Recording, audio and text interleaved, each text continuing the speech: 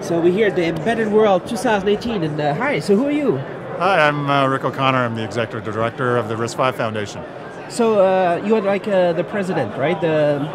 Yes, there is no president per se. It's a non-profit foundation looking after the RISC-V ISA. So you started and I this run the foundation? foundation. I was behind starting the foundation with a bunch of member companies who are founders. So there's a lot of logos right here. Exactly. All these companies are part of the foundation? Right. We have over 80 member organizations, commercial companies, and universities, as well as an additional 50 individual members. There's like it's very Google, active. ETH Zurich, MediaTek. What are they doing? What is it? Qualcomm, NVIDIA? What does it mean to be a member of the foundation? Well, the foundation looks after the RISC-V instruction set architecture that originated at UC Berkeley. And what the foundation is responsible for is making sure that that specification remains free and open and available to all users. No charge, it's a free and open instruction set architecture that you can use, as well as extend the roadmap and promote and educate and increase awareness around RISC-V. So when did it start, the RISC-V? Well, so the project at Berkeley started in the spring of 2010.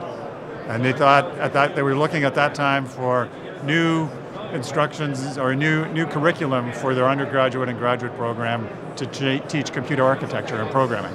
Just 8 years ago. That's when the original research started around, and the idea was, okay, hey, we could have a little 3-month project in the spring, create a very simple ISA that we could then use in the fall semester.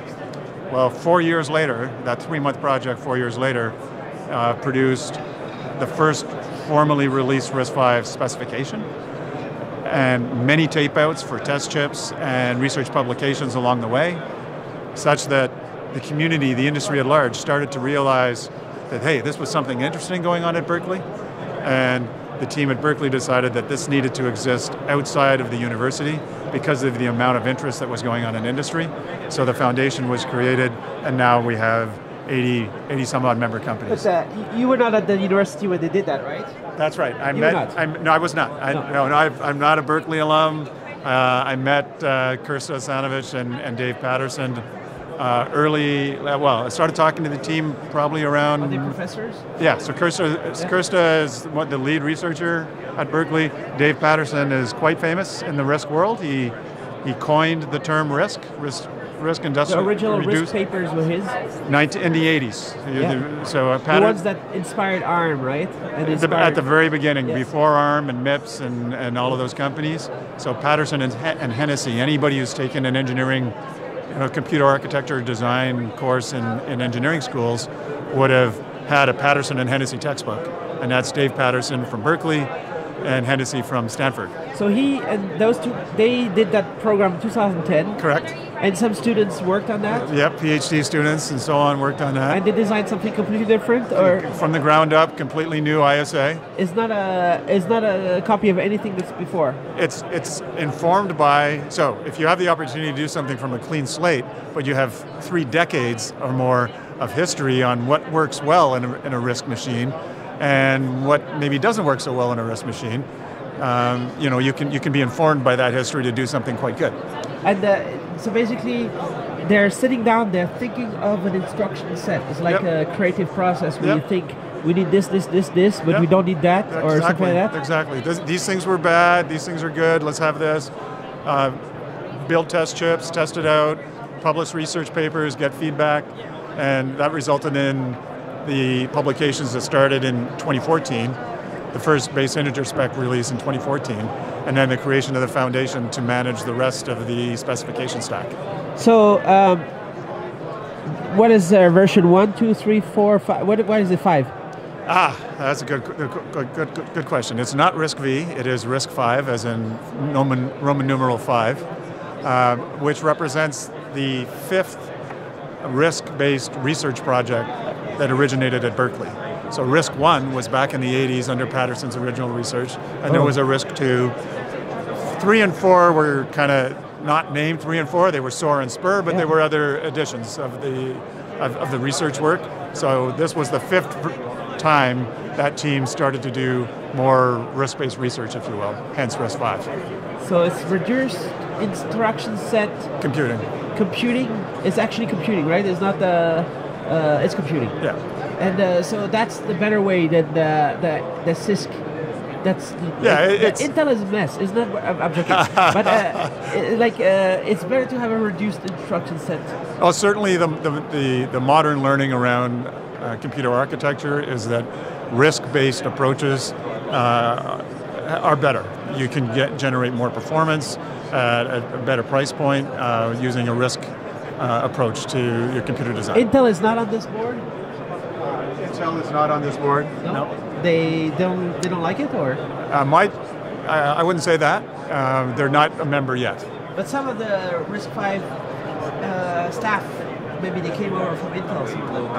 Oh, and other companies and so on, and certainly the research that all this was sponsored under inside Berkeley. Intel continues to be a major research sponsor for the work at Berkeley, right? So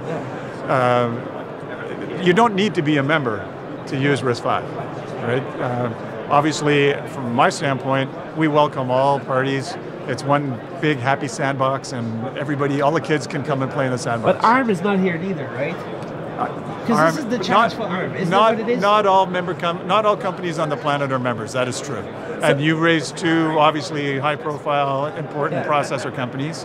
This is arguably one of the most interesting things that has happened in the processor industry in the last decade, and my job is to talk to everybody. So it's a challenge to the ARM, right? Isn't it what it is? And as much a good example is Microsoft and Linux. Okay, when Linux first sort of hit the road, it was came on the scene. It was like, oh, what's going to happen to? Well, and if you look at Microsoft's platforms these days, they're one of the largest Linux users on the planet, right? So it's not about one company versus another. It's an approach to bringing an open standard for an ISA into the marketplace that everyone can use, right? So we don't think of it as a us versus them for anybody. But who's FreeBSD then? What do you mean, who's FreeBSD? No, I'm just joking. I'm saying maybe there's Windows, Linux, and then there's FreeBSD. Yeah. There could be several different open ecosystem kind of places, right? Yeah. And actually, that's an interesting point. When you look at all of the major building blocks for a computer system, whether it's OSs, whether it's network interfaces, whether it's chip-to-chip interfaces, whether it's wireless interfaces, there are open standards for all of those pieces of technology. There is not today yet, or hasn't been until RISC-V, an open standard around an ISA. So why not? Why shouldn't there be? And that's fundamentally what RISC-V brings to the table. Is the ARM argument that they need to invest in making new chips, and the license fee is actually quite small? That's a question you'd have to ask ARM. That's the way they do, right? Because most of the companies that do license the ARM, they're it's not a big part of their expense to pay the license, is it? Or so there's an open platform, has a number of benefits.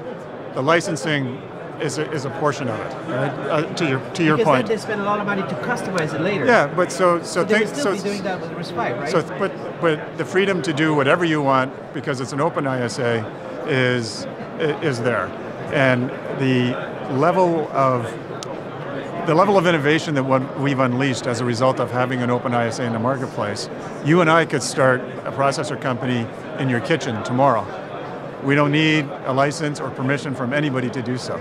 So what we're experiencing is we're harnessing the best and brightest minds from industry and academia around the world working on RISC-V and helping to solve problems using RISC-V. By our estimation, there's roughly 80 universities to date that have adopted RISC-V at the undergraduate and graduate levels for their curriculum as a pedagogical tool, right? So it's quite interesting watching the momentum of both companies, as we've already talking about, and academia in the adoption of RISC-V. Is there any interoperability between the ARM ecosystem and RISC-V? Is there any way that software can still work over there somehow, or that has to be recompiled everything?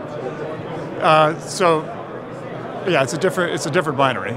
right? So it has to be recompiled. But there's Linux support. There's just been a Fedora release for Linux.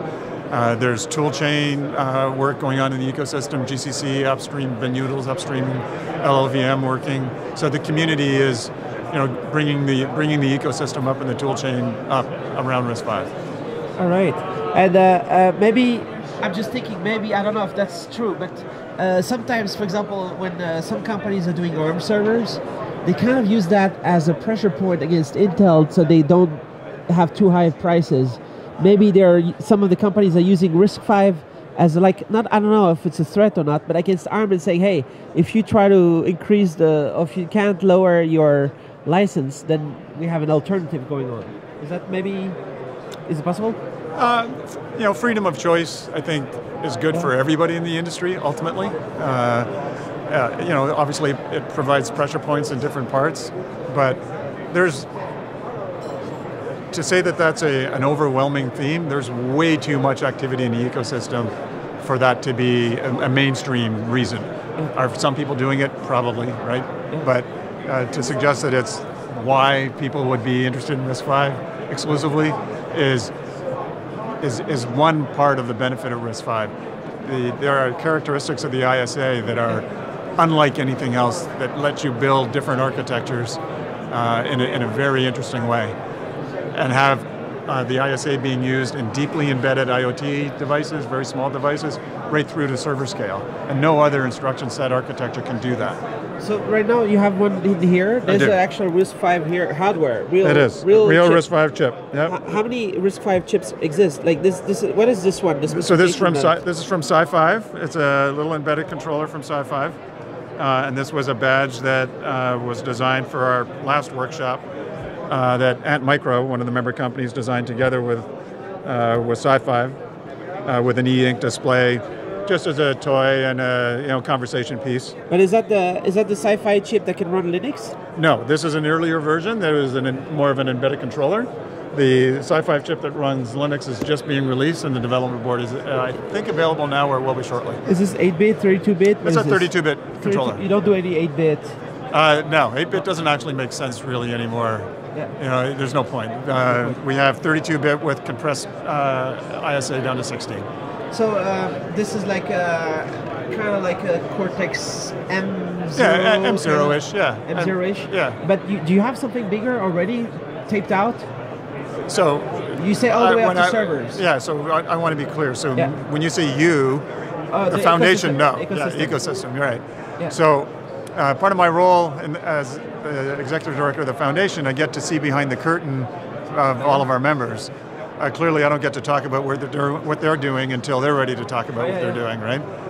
But I can tell you that we have member activity at every point along that ecosystem. Like from hardware coming. Yep. And when you talk all the way up to server, that means a big chip. Big server scale chip. But what is it going to be designed out of?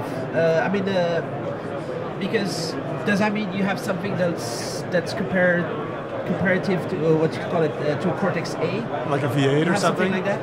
Well, it's not different from the M, right? The M is a small design, and the A is much bigger, right? Right. And you have the whole thing planned out or done already, or? So the ISA does not presuppose an architecture. So the microarchitecture and implementation of the CPU is what you and I, if we started our chip company tomorrow in your kitchen, we would need to decide what kind of a processor are we looking to design. Is it a big, out-of-order machine, deeply pipelined? What is it? Are we going after server? Are we going after low-end embedded? What are we trying to do? So the ISA specification itself does not presuppose a particular architecture. So the ISA is just the ISA. No matter what? Well, you use different. The ISA is modular. It is released in standard extensions, depending on what you're trying to develop. So in this device, I'm not sure, not 100% sure, but it's probably the base integer, multiply divides, maybe atomics, that's it. That's what you would use typically in an embedded device. And then you'd add floating points, maybe double or quad position floating points, maybe some vector extensions, depending on what you're doing for your server class. And these extensions are open source and ready and available, or yeah, so they're in the process of being exactly. designed? So there's various stages of completion on these extensions. IMAFD, which is referred to as sort of the general class CPU that would typically have an MMU and you'd run Linux on. That's very well defined and released. I is the only thing that has been frozen 100% in cement right now. The base integer extension, yeah.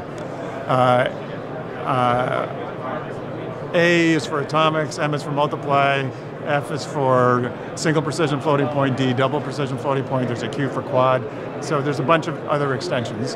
And all of that work is very well baked and being released by the foundation, ratified actually in the coming months. So actually some of these companies might be saying, hey, I'll take care of this part, and maybe they'll release it open source or something?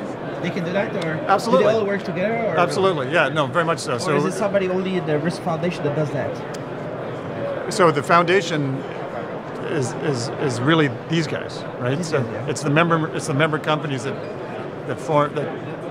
are the foundation. So the technical committee and marketing committee within the foundation have task groups that work on different extensions. The marketing committee would have task groups that work on coming to events like this, making sure that we have a presence at Embedded World and other events like it, help with the workshops that we run. But within the technical committee, then there would be, a privileged architecture extension or a task group.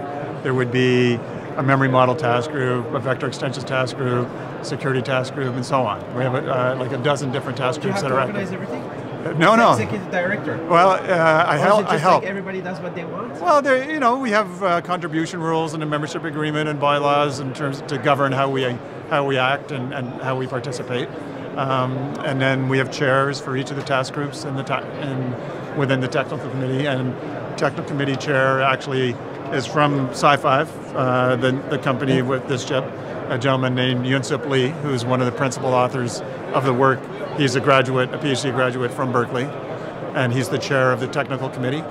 And Microsemi, who's another member, a gentleman named Ted Marina, chairs the marketing committee on the marketing side. Do they pay a fee to be a part of the foundation? Yeah, there's various membership classes. Do you talk about how much it is? Yeah, it's published on the web. So it it's goes live on the from website. Yeah, it goes. So for nonprofit research labs and universities, it's $2,500 a year, and then you come and participate in any of the task groups you want. For commercial companies, there's a silver, gold, and platinum level that range from $5,10 to $25K. And you get different privileges within the foundation depending on the membership level. And do you use that money to hire more engineers or not yet? We have no engineers, and we have no intent to have engineers. We use it to educate. Yeah, we use it to educate, have events like this, and run the foundation. All right. Can we walk around? So you have some of the around here. A whole bunch of demos, right? Yeah. So some are running on simulation, what do you call it, FPGAs kind of, but some are running on actual hardware. Right. So where's Guy? Maybe. Where's Guy? Let's go around. Let's go. So we did see the Ant Micro. You were having it right here. No, that's just one of the things that Ant Micro has done. That's not their demo over here. Okay. So it'd be worthwhile for you to do everybody when they're available. Let me jump over here. 50, 70 megahertz. Can we film your demo right here? Yeah. All right. So what are you showing here? So here we're showing off GAP8, which is a what we call an IoT application processor. So is this a RISC-V hardware? Yes, it's a processor which is destined for doing content understanding applications, analyzing images, sounds, motions on battery power. So it's based on a RISC-V based core. So there's actually 9 RISC-V cores in it. Yeah. You can see the diagram there of it. It's basically an MCU and then a calculation engine, which can be used for doing things like convolutional neural networks, but it's a flexible device, so it can do loads of different types of algorithms. It's based on an open source project called Pulp, where the cores come from. But who's making the chips? We are. You are? Yes. So you're making the... We actually make this chip. Yep. We take the work of the whole project that we have a very close association with through our CTO, who's one of the founding members of it, and then we size that for this specific market. And the specific market is IoT sensors that are doing content understanding. So this is octa-core. It's actually 9 core. So this is 8 core here, and an extra core here. And then we also have a hardware convolution engine which allows us to do very low power neural network processing inside some this. neural network going on already. And is it taped out or? It was taped out in Christmas, and we got the first chips back a couple of weeks back. So we're still actually running a demo here on FPGA. What software can you run on it? You can't run Linux, right? No, it's not that kind of device. It's like a sense. If you think of a microcontroller, you're going to run a very lightweight real-time OS. We've actually ported ARM Mbed onto it. We also have another OS called Pulp OS, which comes out of the Pulp project, and we will have FreeRTOS on it when we release the SDK. This board is kind of like an Arduino form factor board that you make, the company makes? That we make, that has the GAP8 on it, and that can be ordered on our website now. And Greenwave's, the core competency of your company is in the embedded world? Yes, absolutely, but it's also in the semiconductor. We're a fabless semiconductor company, so we're taking open source IP, we're combining it with our expertise, and then focusing that in on a specific market. You also do ARM, and you do other things? No, we sell GAP8, which is this chip, and it's RISC-V based. So you're a new company? We're 3 years old. 3 years old. Yeah. Focused on the selling this chip. That one there. Where are you based? We're based in Grenoble, in France, just outside. It's kind of where ST is, right? Exactly, and a lot of the people who work for the company are ex-ST. Yeah. Is ST part of the foundation, or? I don't believe so. I don't know. I have no idea. But RISC-V for us is incredibly important because without RISC-V we basically wouldn't be able to make the product. You would be what? We would not be able to make the product without RISC-V. It gives us the ability to actually produce a system on chip at a capital efficiency which we wouldn't have if we were licensing IP from someone else. How did you actually make the chip? Is it in the fab somewhere? It's designed in-house, obviously, and then the actual fab is TSMC. We produce in a 55 nanometer process. And mass production, how soon? As I said, the boards are available now. Engineering samples the boards are available to order now. They'll ship in April, first shipments in April. Engineering samples, first shipments in April, and we expect to be in production in Q4. All right, and is this chip going to be compatible with the software that goes on with other RISC-V chips? Absolutely, it can run standard RISC-V code. You compile it with GCC, C, C++. You compile straight to that. But we've added some extra instructions, which are these instructions which allow us to be more energy efficient, processing things like content understanding applications. How many people are in the company? We're 15. 15? 15. And who's the investor? Or a mix of private and institutional investors. We raised 3.1 million euros in August. And if this works out, you're going to be in all kinds of IoT products, or where are they going to be in?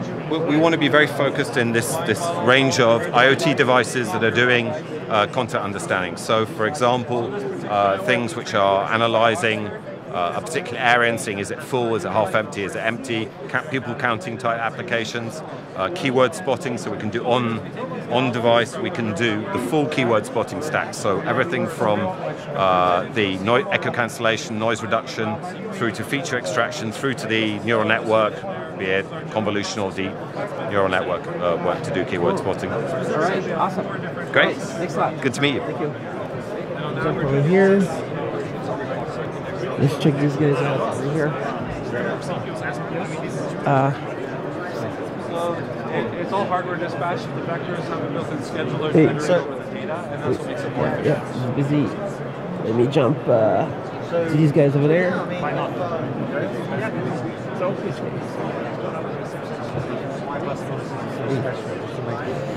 Hey, can I jump in here? Yes, please do. So what do you do in the RISC-V? So we are Ultrasoc Technologies, and we provide run control and analytics for the RISC-V processor.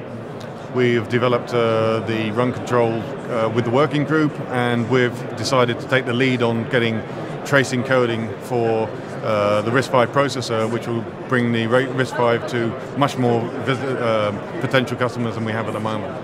So that means you're part of helping out build out the ecosystem, the open source requirements to get to more advanced chipsets, or to more advanced chipsets, but also to make sure that everyone has got the tools that they're used to in the current standard processor world in the RISC-V environment, so that they can actually make sure that the environment they're used to is not being degraded when they move to a RISC-V processor. So it's filling out the ecosystem to make it much easier for people to move across to. So Ultrasoc is doing lots of stuff with the ARM and with other things? Yes, we support ARM, MIPS, Tensilica. We're working with Synopsys on an ARC integration. We have lots of other customers who are using proprietary processors. We can work with all of them, and that's one of our unique features. Tools to develop chips, or yeah, it's to look at the whole chip. So one of the unique things about us, we're IP. So we put IP onto chips, and these then give you the insight into what is going on in your chip, an interaction between various things on the chip that may be killing your performance, maybe causing you power problems, etc., that you want to go forward on. All right. Okay. Thank you very much. Thanks. All right. Just jump over here. Let me jump from there. All right. Let me see there. You see? You see here some stuff. All right. So we were checking this one out. It's pretty easy to build a basic CPU. Yeah. Okay. Here's, I think it's an FPGA. So putting it on the FPGA is also fairly easy. This comes down to a tool problem. Once you build the processor, you want to package it up so that other people can use it. And so you need to use a tool like IPI or IP Integrator for Xilinx, or QSys for Altera. And that's a system build tool, so it allows you to drag and drop blocks and connect those blocks together.